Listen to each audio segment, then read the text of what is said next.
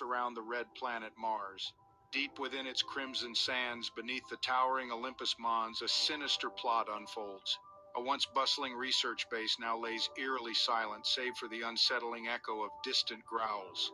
Not from its human inhabitants, oh no, but from the monstrous Carnomorphs, an alien species that has claimed this place as their hunting ground.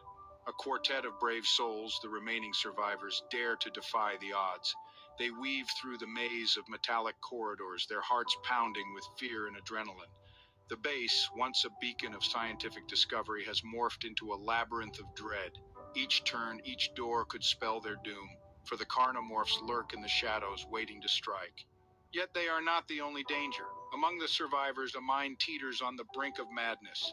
A once revered scientist, his brilliance now overshadowed by insanity. His fascination with the Carnomorphs has spiraled into an obsession, a deadly game of cat and mouse. One by one, the survivors find themselves ensnared in the scientist's trap. Rooms sealed tight, no escape. The chilling realization dawns on them. They are not alone. The Carnomorphs are with them, their grotesque forms illuminated under the flickering lights. The doors close. Screams echo. A solitary figure remains, the last survivor. She navigates the darkened stairwells, her breath ragged, her body weary. A glimmer of hope in the distance. A ship, a rocket, their salvation. She pushes forward, the base falling away behind her as she climbs aboard, ready to escape the nightmare, ready to return to Earth. But in the shadows, the scientist smiles.